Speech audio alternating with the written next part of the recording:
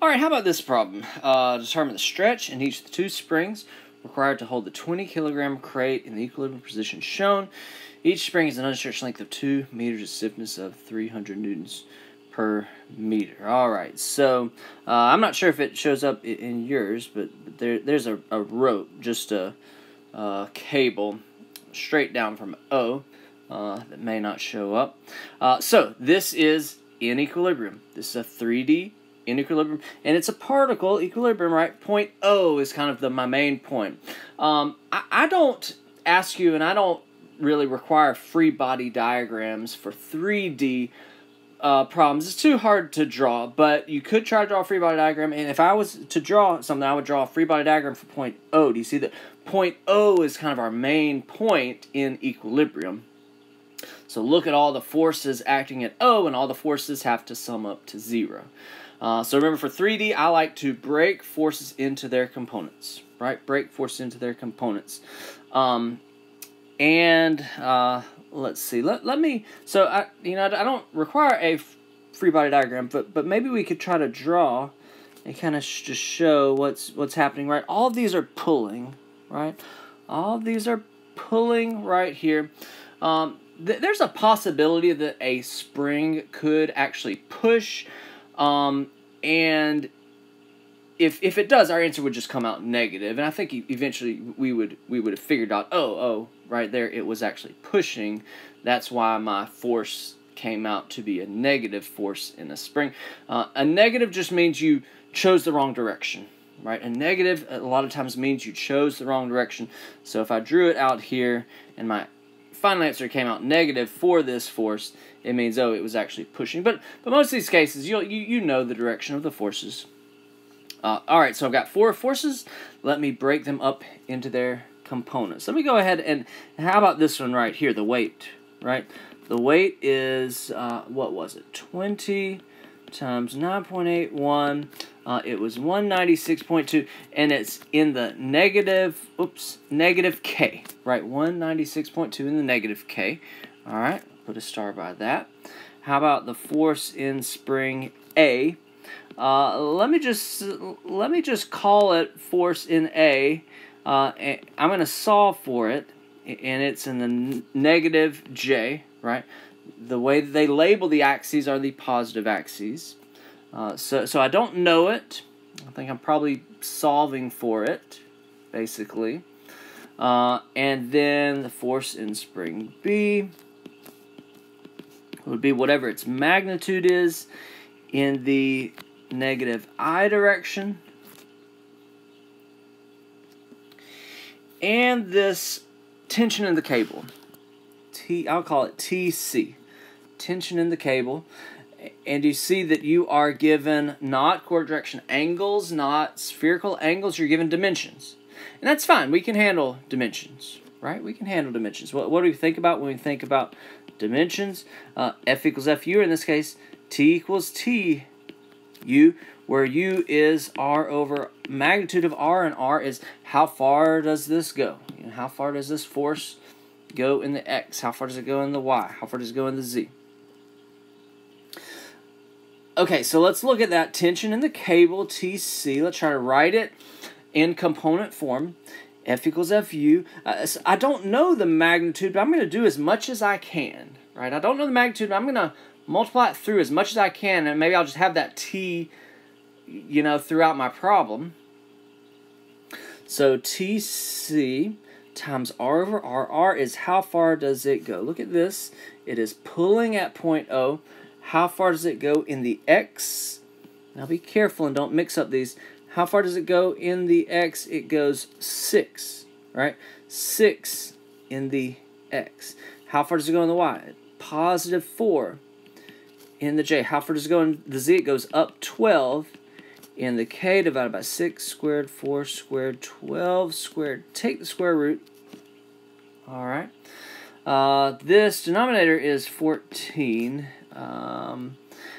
But go ahead and multiply this through as much as you can. Go ahead and do 6 divided by 14.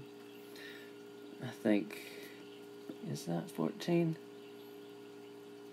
Okay, yeah, I guess 6 divided by 14 will be 0.4286 TC. Multiply that through. So that is in the I direction. In the J direction, 0.2857 TC. In the J, 0.8571 TC. In the K. So do you see how I did that there? I don't know the magnitude, but I know the direction. If you know the dimensions, if you know the spherical angles or corner direction angles, go ahead and do that as much as you can. That's how I like to do it. And then go ahead and break it into components as much as you can. And write, something, something, something T in the I. Something, something, something T in the J. Something, something, something T in the K. And I like to keep, 4 or 5 significant digits throughout the problem. At least 3. On my answer. So I think that's it for breaking the vectors into their components. I've got this one right here. I've got this one, this one, this one. And then look at these. And we're going to have 3 equations. And we have 3 unknowns. Right? What are our 3 unknowns? Force in spring A, force in spring B, and the magnitude of TC. Those 3 unknowns I can probably solve for those 3 equations. In general, for these 3D problems, we're probably going to have 3 unknowns, but we have 3 equations to solve for them. Some of the forces in X, some of the forces in Y, some of the forces in Z. Alright, so let's sum the forces in X, some of the forces in Y, some of the forces in Z equal to 0. Alright, so what's in the X? That one is in the X, that one... whoops. Yeah. And I think it's at 0.4286 TC minus force in spring B equals 0. That one equation has 2 unknowns, so let's jump to my next one. The Y direction, 0.2857 minus force in spring A. That one has 2 unknowns. Let me go to the Z equation, 0.8571 TC minus 196.2. There we go. That one only has 1 unknown. So let's go ahead and solve. TC 228.9. Plug that back up there. Plug that back up there. Force in spring B 98.1. Force in spring A 65.4. And so those are the forces. Alright, they came out positive, means I drew them the right direction. So yes, those springs were being pulled, right? Okay, but well, didn't do very well with the last problem was answering the question that it asked. Determine, so it didn't ask for the stretch, it didn't ask for the force in the springs. That's what I just found. I found the force in the springs. It asks for the stretch in the springs. It asks for the stretch in the springs. Well, what I've got the force in the springs. Force is K times the stretch. Force is K times the stretch. I have the force, I have the K, I can find the stretch. So let's look at B. 98.1 newtons equals 300 newtons per meter times delta X. So the delta X for spring B, 0.327 meters. And then for spring A, the force was 65.4 equals 300 times its delta X. The delta X for spring A, 0.218 meters. And so that is the answer. Now, I didn't even use the unstretched length of 2. Why might I use the unstretched length of 2? It just asked me for the stretch, so I leave it as that. That is the stretch. Sometimes it might ask you, hey, what is the length of the spring? So the length of the spring would be the unstretched length plus the stretch. So the length now is 2.327 or 2.218 now. But anyway, be careful. I'm terrible about it. Be careful about paying careful attention to what it's actually asking for and answering what it's asking for. So that's what it asked for. It asked for the stretch. But, this is a weird problem. It had some springs. It asked for the stretch. But here's my process. Break them into components. Sum the forces equals to 0.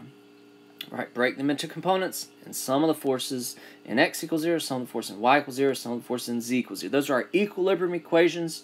Because this is in static equilibrium, Newton's first law, if it's not, accelerating left to right, some of the forces in left, right has to be equal to 0. If it's not accelerating up and down, some of the forces up, down has to be 0. You know, front and back, some of the forces have to equal 0.